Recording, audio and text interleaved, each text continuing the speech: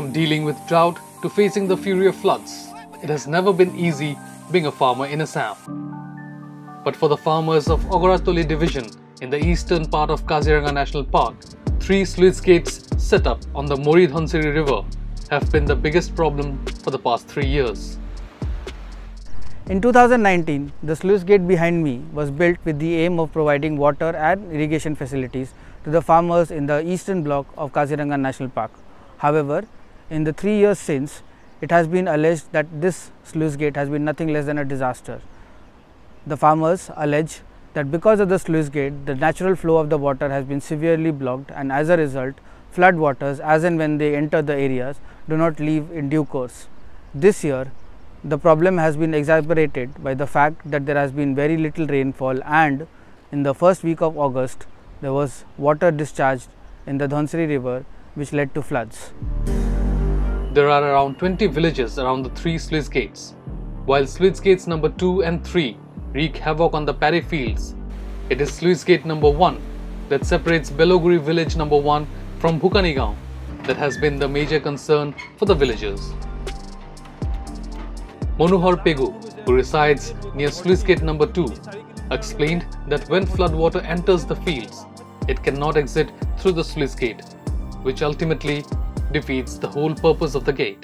তেওঁলোকে কৈছিল যে এই সুইচ গেটখনৰ জৰিয়তে পৰ্যাপ্ত পৰিমাণৰ মানুহ খেতিয়কসকলক পানী যোগান ধৰিব পাৰিব, ইচ্ছা কৰিলে বন্ধ কৰিব আৰু ইচ্ছা যদি পানী দৰকাৰ নহয় তেতিয়া খুলি দিব, এনেকুৱা ধৰণৰ কথা আছিল। কিন্তু এই সুইচ গেটখন বনাই দিয়াৰ পাছত এই গোটেই যিবিলাক তেওঁলোকে আশা দিছিল, যিবিলাক তেওঁলোকে কথা দিছিল চৰকাৰে, সেই কথাবিলাক ফুটুকাৰ ফেনলৈ ৰূপান্তৰিত হ'ল, আৰু তাৰ ফলত এইবাৰ আমি দেখিবলৈ পালোঁ যে একদম ভয়ানক এটা সৃষ্টি হ'ল, য'ত কৃষকসকলৰ মানে বিঘাই বিঘাই মাটি তেওঁলোকৰ ধান নষ্ট হৈ গ'ল। আৰু তাৰ পৰা প্ৰমাণিত হয় যে আচলতে তেওঁলোকৰ যি সেই আঁচনি লৈছিল, যে সেই সুইচ গেট বনাইছিল, সেই সুইচ গেটখন যে তেওঁলোকৰ বিফল হ'ল, তাৰ এটা প্ৰমাণ আমি পালোঁ এবাৰ। সুইচ গেটখনৰ জৰিয়তে প্ৰধানত হয় যে মানুহখিনিৰ যেতিয়া মানে পানীৰ বাৰিষা বা এনেকুৱা ধৰণৰ যেতিয়া ছিজন হয়, তেতিয়া কি হয়, পানীখিনি যি কাৰ্বি পাহাৰৰ পৰা যিটো পানী আহিছে, যিটো ডাউনষ্ট্ৰীমলৈ যাবৰ কাৰণে যিটো পানী আহে, সেই পানীখিনি ওলাই যোৱাত বাধা সৃষ্টি হয়।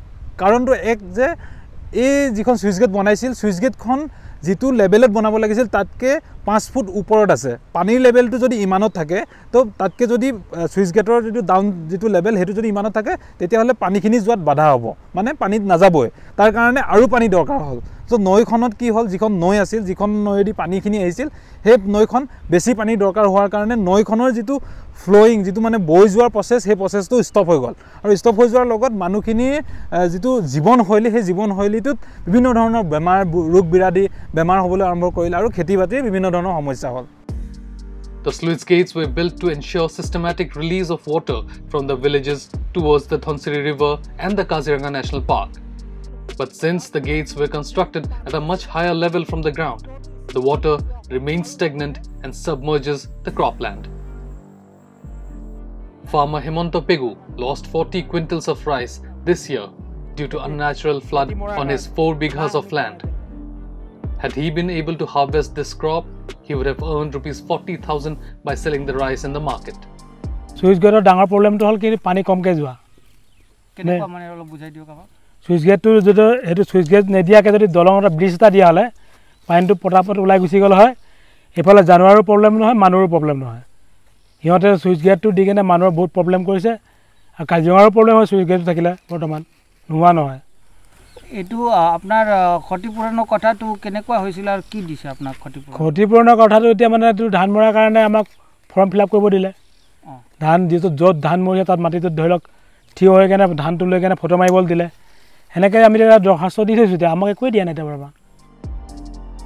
Saurav Malhotra, co-founder of Rural Futures, an initiative of the Assam-based Palipara Foundation, has helped generate employment for many rural farmers in the state, along with mentoring them about ecological conservation.